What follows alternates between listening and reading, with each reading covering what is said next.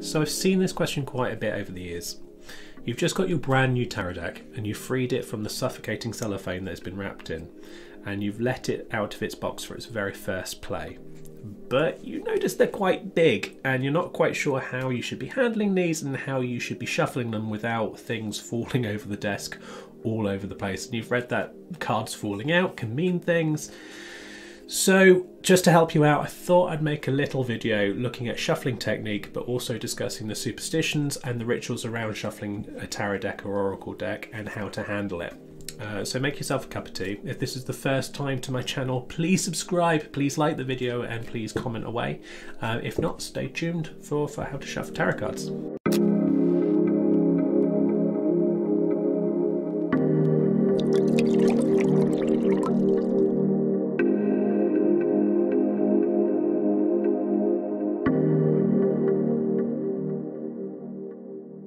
So one of the things that I should have mentioned in my last video on how to choose a tarot deck, and I completely forgot, was that tarot cards do come in different sizes. So you can get the slightly larger standard size that is kind of like a 2-to-1 ratio that most cards come in. You can get the oversized versions that the Thoth deck famously comes in that you saw last time, slightly bigger than the hand. Or you can get, in some limited styles, you can get a smaller pocket size, playing card size deck. This is completely fine. So if you have small hands or you don't want to deal with cards falling out over the desk, over the floor at all, and you just want less stress, don't do it. Buy a small deck. Completely fine. Enjoy shuffling. Enjoy using your cards.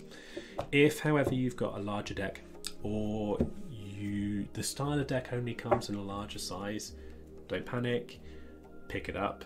I will show you a couple of techniques and tricks to help you with your shuffling and maybe break a few rules. You don't need to become a croupier in order to shuffle them, and you will pick it up over time. So the first question, and it might seem quite a ludicrous one that I wanted to ask, was, why are we shuffling the tarot deck at all? It might seem strange to ask this because of course we shuffle a tarot deck, but asking this question will kind of help us know what we're doing, why we're doing it, and also improve that technique. So the first things first, one of the reasons why we do shuffle a tarot deck is the most obvious: we're introducing a random element. We're introducing that primordial chaos, that interesting quagmire of unpredictability that's present in quite a lot of the divination systems. So for example, geomancy starts with dots in sand that in an uncontrolled way, and those dots become glyphs that you read in a special way. Tea leaf reading, you are pouring tea out of a cup and seeing where tea leaves stick on the side and seeing the random shapes, symbols and glyphs that they fall in order to give meaning to the querent and the question. In runes, you are casting runes over a table, seeing which lands face up, where they land and in what position they land, to give meaning to your answer to the question. So all of these systems have this element of random chaos in casting or setting up the answer. The other thing, quite interesting thing, is that you are removing your control. You are taking away your control in laying out the cards in a specific order, or having the cards coming out in a sequence. So you're taking away that control. The interesting point about this is that you kind of don't. You exert your control over the cards. So by shuffling them in the particular way that you're shuffling them, you're showing your control over the position of the cards, but yet you're removing control because you don't have an ability to order those cards the way you want it. So you're exerting control by removing control. That's probably one best left for the philosophers, but I think it's a kind of an interesting dichotomy. The other thing that we're doing when we are shuffling a tarot deck is that we are connecting. This question of connection comes in several different layers, and it's quite a big thing. So first of all, we are connecting to the cards. By connecting to the cards, these are moving from printed pictures on a piece of card into being a tool for divination and a tool for being an oracle. So we are connecting to them as an important non-mundane thing. We are changing the mundane to a special magical act. Another thing that we're doing is we're connecting to the question that's being asked. So usually when we are doing any type of divination, we are asking a question and looking for an answer. Time connecting to the question whilst we're shuffling allows us to consider the question, to, in a more mystical way, put the question into the cards, but in a kind of more psychological way. Consider the question as the background context of what the answer that we're going to get. So setting that mindset and seeing how it's been asked and the importance of how it's been asked. Another thing is we're connecting with the querent. So querent is an old term for client, querent being the person that's asking a question, question querent. So when we're connecting with the querent, we can see it as a mystical act. We are connecting with their energy, we are connecting psychically with the other person, and just like with the question, we're seeing them as the background context of where that question's come from, but also where that answer is going to lay in junction. Do they feel energetically nervous? Do they feel very calm? Are they a confident person? Are they not? And that's where it's kind of on the mundane level. We're connecting with the querent in ways that is a psychological thing. We're feeling what that person is like to sit with. We're feeling what it's like in that room, whether there is tension or not. And finally, we're connecting with the moment, the time that we're actually in. So we are seeing that moment, that room, that consultation as a magical or ritual act, and we're connecting to it in a way that is special or sacred. So mindfully shuffling and thinking about the question and being with the person allows us to consider anything that may happen as a signal or a sign or a symbol of what we're reading. So that could be that the querent coughs at a specific moment, or shuffles around, or a siren happens from outside, or the querent puts the cards on the table rather than handing them over to you, or indeed, like we're going to talk about later, cards fall out of the deck. So that connecting with the moment, that mindfulness is changing the space and the time that we're setting aside for this reading as a magical and ritual act of importance, rather than one that is just mundane, like we're typing a letter or doing some office work.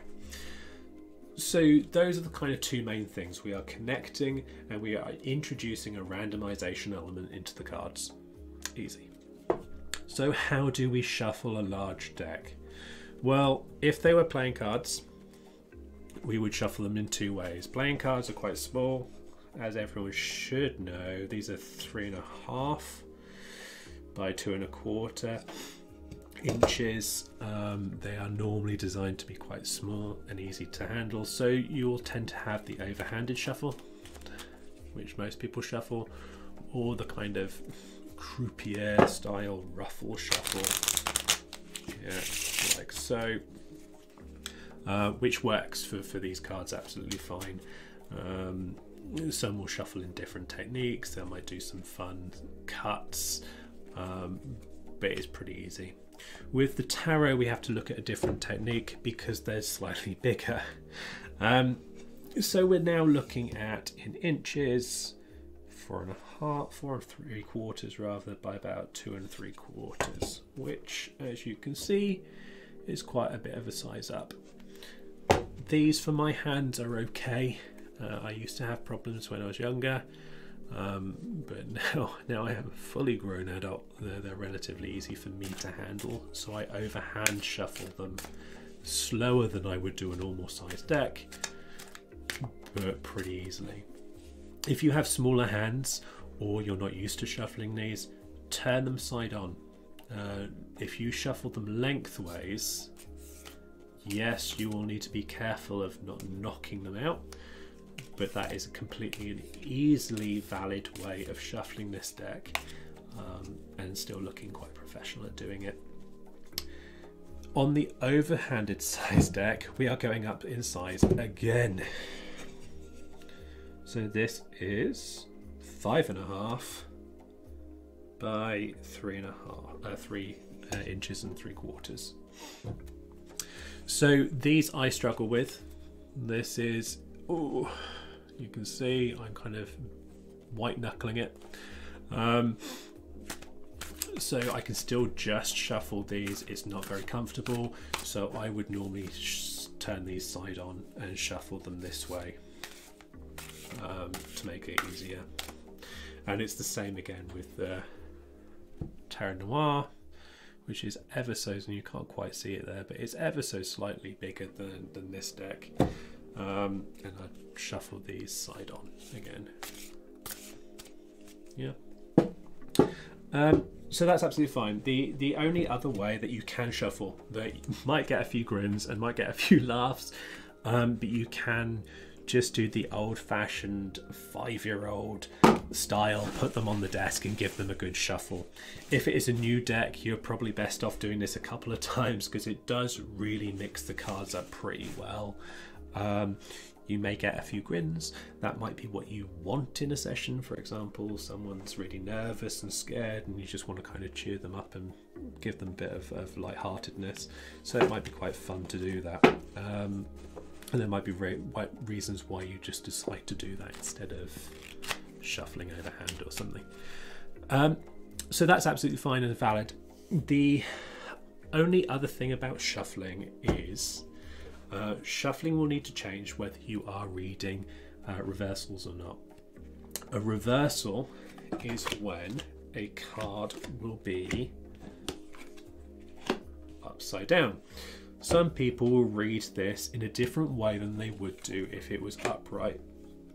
But to read reversals, you will need to put this upside down random element into the card deck that you're shuffling. So to do that, you need to invert some of the cards as you're shuffling. All you need to do is every now and again take part and turn it upside down. This is pretty easy to do. You might do a kind of a turn over the middle thing, but you just need to every now and again just turn over some of the cards. Yep. If a client is doing that, if you have got a querent or a client that is shuffling the deck and thinking about their question, you can tell them to shuffle it as you would. If they're struggling, you can tell them to turn it side on. But if you read reversals, you will need to tell them to turn some upside down. So you can do it this way and show them how to do it that way. Or you can have them, which sometimes is easier, just split the deck on the table, turn the middle upside down, and then restack them. That might be easier. It is a little bit easier to describe. Just split the deck into 3 piles. I'm going to turn the middle over. And then you just put them back together and carry on shuffling. They will be, if you are talking to a client, you're asking them to carry on shuffling until they feel like it is done, it is ready, it is fully baked, that the timer has dinged. Sometimes this may feel like it's an intuitive gut feeling that it's now ready to read, or some people describe feeling the cards kind of lock in or click into place, and that's absolutely fine too. So just keep shuffling until that. The other thing that you will have is cards will occasionally fall out. No matter how good a shuffler you are, sometimes a card will fall onto the table. When we were talking about it being a mystical and sacred ritual space to read tarot, this becomes an important symbol. So most people will see those dropped cards as a special card, whether that is that they are jumping out of the deck because it's not included in the question but they're very important cards, or whether the meaning of those cards become that they are something that the person that's shuffling is ignoring and needs awareness of, or whether it is that they are important cards to the question that's being asked but aren't covered by the question's context. You'll read that when you're reading those cards and see what they mean, but they are generally ascribed as a special meaning. So what you do is you put those cards to one side and you read them either before the reading or after. I tend to read them after, so that we've read the question, we've seen the answer, and then we return to the cards that have fallen out, and then we can either see whether they are relevant for that answer or whether they are something that the person that's shuffling or the person that's questioning is avoiding or not consciously aware of. So bearing that in mind, put them aside and see. There are cases when you are reading for people that are not physically there. They might be on the phone, they might be over Skype, or they might even be over an email system. This is becoming really common now that we are in pandemic lockdown number 58. I'm recording this in January 2021. So that is becoming quite a common thing. Getting your client to shuffle a deck when they are not there is impossible. So what do you do in those circumstances? Well, there's a couple of ways. You can, let me just switch back to here. You can tell them to tell you to stop when they are ready to, as you are shuffling. Stop. Then you read your cards. Alternatively, and if you've got a little bit more time, you can tell them to tell you to stop, and that's your first card. Then carry on shuffling and tell them to tell you to stop, and that's your second card. And carry on for however many cards or whatever spread you've got, whether you're doing a cross. The other way is to ruffle the deck and ask them to stop when they're ready. That's a bit stage magician, but it's completely fine.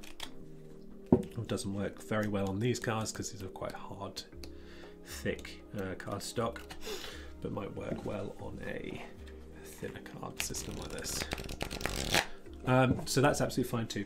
The other thing is that you don't actually have to get them to shuffle at all. You can just shuffle them and figure out when it's right to stop listening to them explain the question or the context around the question and kind of connecting to them, and then you just know when to stop. That's completely good too, and will still give you a valid reason reading that's not necessary to kind of get the other person to do cuts. So if the person is not there, you can introduce a randomized element, if I can say that correctly, from the person that you're reading by those methods. If not, don't worry about it. It's not a big problem. Tarot card readers will build up their own little foibles. I am no exception. I have weird quirks when I am shuffling a deck or handling a deck. I am going to show you these now. This is because I am a slightly superstitious reader, and I am slightly on the mystical spectrum rather than mundane and the psychological side. One thing that I do is I pass a tarot deck to the person's left hand. I normally do this in a way that they don't realize it's happening. I just hold it over the left hand and they tend to take it instinctively from their left hand. The reason why I do this is I was taught that the left hand is more truthful than the right hand and will give a more honest reading than the right hand that is more skilled in dexterity and an ability to shape things as it wishes. So the left hand is close to the heart as well. That's anatomically true or not, let's just ignore that. But being closer to the heart means that it's more honest and more true to that person's being than being manipulated. So I still do it. I've done it for over 20 years. I will continue doing it. You can adopt that if you want. It's one of those things that makes the reading feel special and different than if I was just handling a playing card deck. I used to, when I was younger, get people just telling people just to take it with the left hand and to pass it back with the left hand. I've now got to a point where I can just hand it in a way that they will generally naturally pick it up with the left hand, but asking them to pick it up from the left hand doesn't detract from a reading. It makes them think that there's something special about it and therefore invest more of their energy into that reading than they would do otherwise. So it's not a problem. The other weird quirk that I do that may seem a little bit embarrassing and definitely not something to be doing in a pandemic is that I occasionally get a querent or a client to breathe into the deck or blow into the deck. So I will take a card deck and I will go like this and I will ask them to blow into the cards. I do this for a couple of reasons. Sometimes I find it easier to feel the energy off of the cards than I do from the person. So I can then read the cards like with psychometry, the art of touching and reading through touch. It keys me into their energy a little bit easier, the breath being kind of life force. And therefore, as I'm reading the cards, I can put it into the context of the energy that I'm picking up on the cards. And if I get stuck, I just put my hand on the card and just pick up what it feels like. That is because I am a mystical style reader. The other thing it does help with is if you get a client that is pretty shy or not very forthcoming, it can kind of help pick up on that person as an energy or a presence in the room. It also brings that kind of element of ritualization and that magical element into reading, so that the person that you're reading for knows that it's not just pieces of card. It's a special moment, it's a sacred moment. I don't do that all the time. I will sometimes read completely without that, but occasionally I will get people to do that. So I think that those are my two main embarrassing foibles in reading. But that brings me to an important point that I will be picking up in other videos, that most tarot card readers build up their superstitions or their reading rituals. This is, like I said about the mindfulness, segmenting that time and that space as sacred and meaningful in a way that you don't tend to get in any other moment of life. So whether that is lighting a candle at the start, or what I do, making myself a cup of tea before I start reading, any way that marks or signals that time and space as being special is something to invest in. So if that is lighting a candle or lighting incense before readings, do it. It's teaching your subconscious mind that we are doing something out of the ordinary as well, the kind of psychological conditioning of reading, and it helps you put yourself into a mind space or a specific state of mind to be able to read in a much more creative or psychic way, whether you are more psychological or whether you're more mystic. So build that up, take bits from anyone else, look at superstitions or folklores around what happens when things fall down, or what happens when you shuffle a deck, on who does what. All those that you like, start adopting and see whether they fit for your style of reading. With all that said, that is basically everything I wanted to go over on shuffling and how to shuffle a tarot deck. So just to recap, pick a small size deck if you are too scared to shuffle or don't want to shuffle a very large deck. If you do have a large deck, it's not the end of the world. Shuffle it longhand or widthways, or push it all over the table. We are shuffling it to introduce a randomization element into the cards, but also in connecting, and we are connecting to the cards, the question, the querent, and the moment. And if you wish to adopt some foibles and some weirdness, feel free and start building up that special tarot ritual that will become uniquely yours.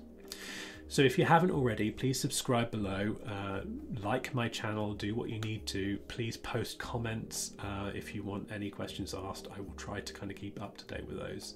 and thank you so much for watching this.